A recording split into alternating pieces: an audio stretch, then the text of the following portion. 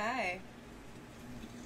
Do you want to know why I believe Trish Paytas is a trans man and she just uses her female body for money? I don't know if I have to tell you, because I think me just saying that gets the point across. It's easier to make money when you look like this, right? I'm 28, and on July 14th, I am going to go see a breast cancer surgeon because they found lumps in my left breast and my left armpit and nodes all along my neck and behind my ears. So I don't know if this is the right time, but there's no better time than now. And it wasn't like I was making much money being a girl, so if Trish Paytas is making whatever the fuck she wants to make, being a woman online, acting in drag, because nobody believes that she wants a transition, or respectfully, she doesn't want a transition, and this is her job. God gave her a body and she's working it.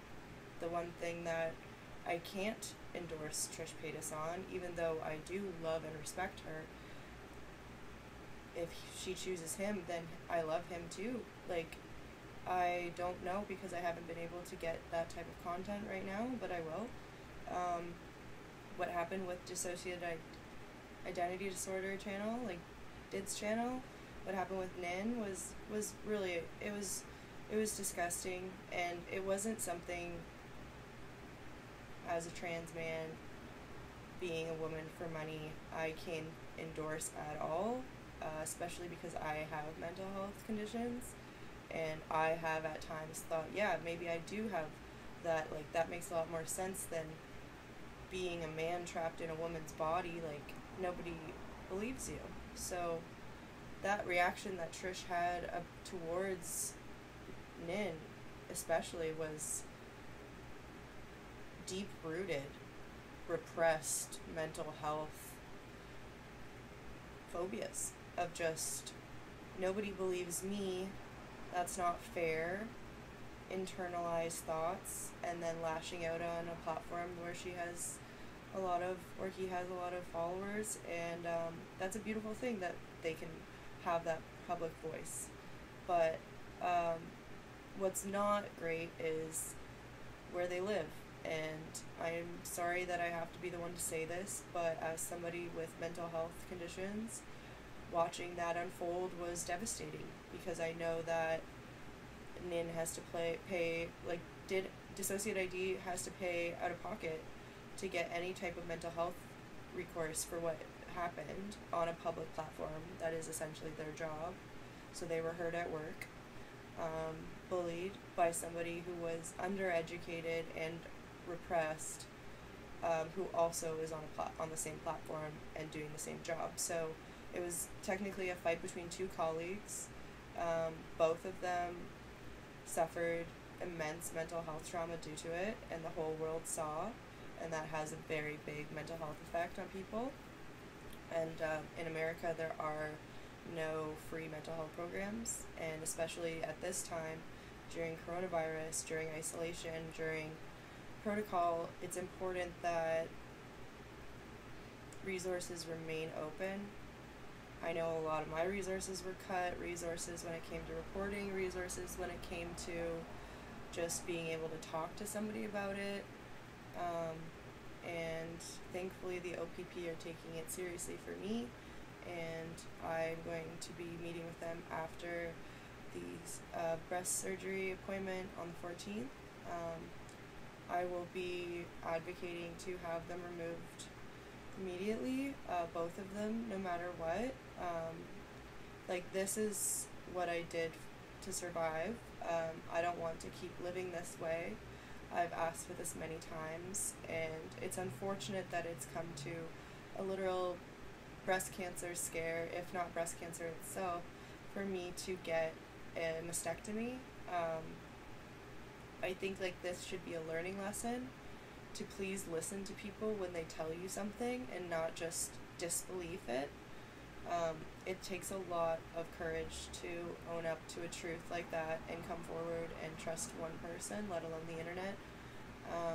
So yeah, like Trish, like, you're loved and you're valid and you're a man doing a woman's work, and like, that's valid, and like, I've been doing it for years.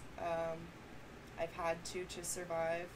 There was no way I could possibly come out as a guy with my high school, my hometown, my work life. Like, there was never any time for me anyway. So I'm 28, potentially have breast cancer. My breasts are going to be removed no matter what. If this doctor doesn't want to do it, I will find another doctor who does. I also want a hysterectomy, just because I've been pregnant 3 times, and I know as a man, it's not something that I'm comfortable doing. It's not my place to carry a child, and even though I can, I don't feel like it would be healthy for my brain, for my gender dysphoria, for my body dysmorphia, for anything, because I've already gone through that 3 times, and it's all ended with abortion, which is why I am both pro-choice and pro-life.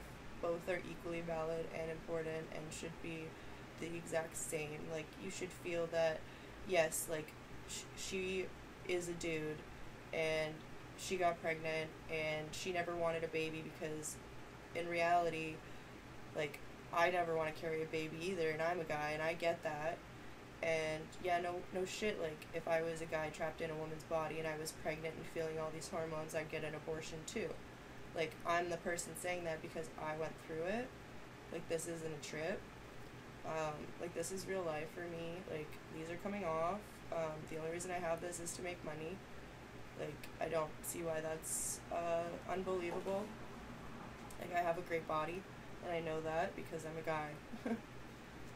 Like, hi, I'm Billy, and I've been presenting as Madison Mary Turner my entire life because that's what I was taught to do as a young actress, actor, model, or whatever. Before my personality formed, I was taught to be somebody else, to always pretend, and I watched thousands of movies and did everything they did because that's what I wanted to do. So yeah, like, it's always felt like a job. It's my full-time job, is just to pretend to be somebody that is safe in the world, because the real me is not safe, and I've learned that through hate crimes and abuse, and yeah. So, thanks for tuning in, and I really hope that dissociative identity disorder becomes very much more valid on the YouTube platform, and I also hope that being a trans man who is working as a sex worker online, like Trish Paytas is, and is doing it successfully, should also be valid. I don't agree with her points of view on many things. However, who she is and who he is and what they're doing for a living is completely normal, and like, I've also been doing it. I just don't share the same points of view. And I think that's important. And like, hi, I came out and said it. Like, my name's Billy. Like, I watched way too much Adam Sandler as a kid. I didn't want to be a Happy Madison production anymore, so I decided to be Billy True Skidmore. Like, what's up? Like, I'm your troll doll, bitch.